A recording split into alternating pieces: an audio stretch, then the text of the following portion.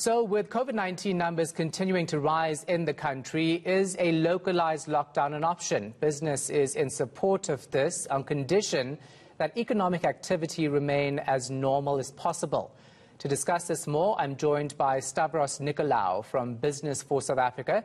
He's also an executive at Aspen Pharmacare. Thanks for your time, Stavros. Appreciate it. So, of course, there is talk of localized lockdowns. How would you feel about that? Firstly, good afternoon to all the viewers, and thanks very much for having me. Look, business has always taken a view that we need to find the fine balance between lives and livelihoods. And as the pandemic has progressed over the months and we understand it a little better, and we also understand how to confine and localize our responses, we are able to, and I think this is the position that business supports, we are able to keep large parts of the economy open, which is important from a livelihoods perspective. But we're also able to better localize the problems and the hotspots in particular. And this is exactly what the announcements were today. They're consistent with what business has been advocating for many months now, that we're in a better position to start localizing hotspots and therefore not shut down the economy and not impact vast parts of the economy. So I think we are supportive, I would believe, of managing new hotspots.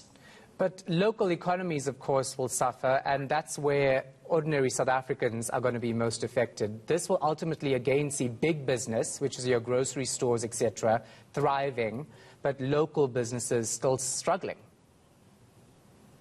Look, managing hotspots also means that well-established protocols that exist, so things like wearing masks and social distancing and those other basic protocols which are highly effective, it doesn't detract from the ongoing implementation of those.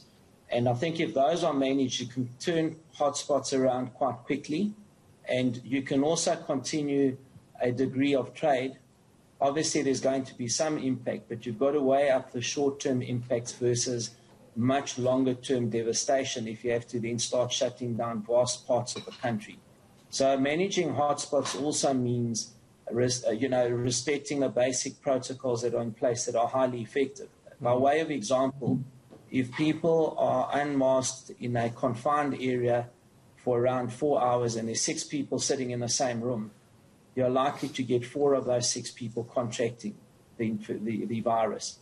So managing basic protocols in these hotspots will allow some economic activity to continue and will prevent much bigger shutdowns, which will be more impactful and devastating for the economy. Yeah.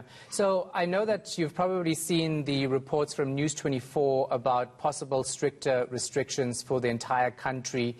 And they are basically reporting that we'll see a curfew being put into effect at 10, restaurants having to close earlier, etc. You already have organizations like the Restaurant Association saying they'll go to court to challenge that move if it does happen, because they say they simply can't stay afloat if there's another lockdown.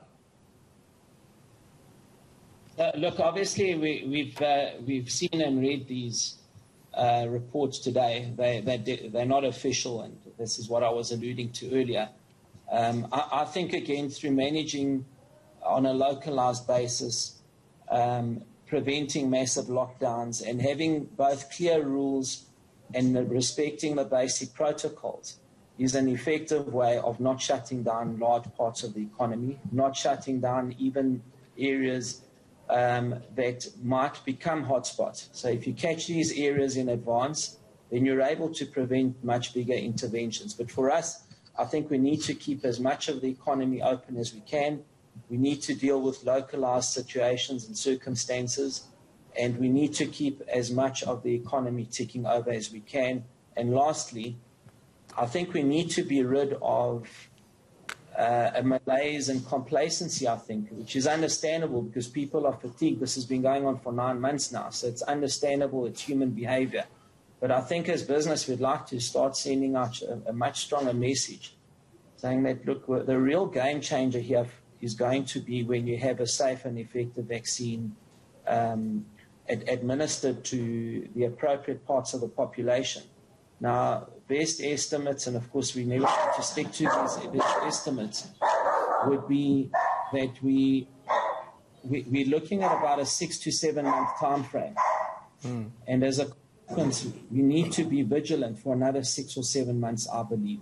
So we need to keep repeating these messages of respecting social distances, masking when we need to, and hand sanitization, very important.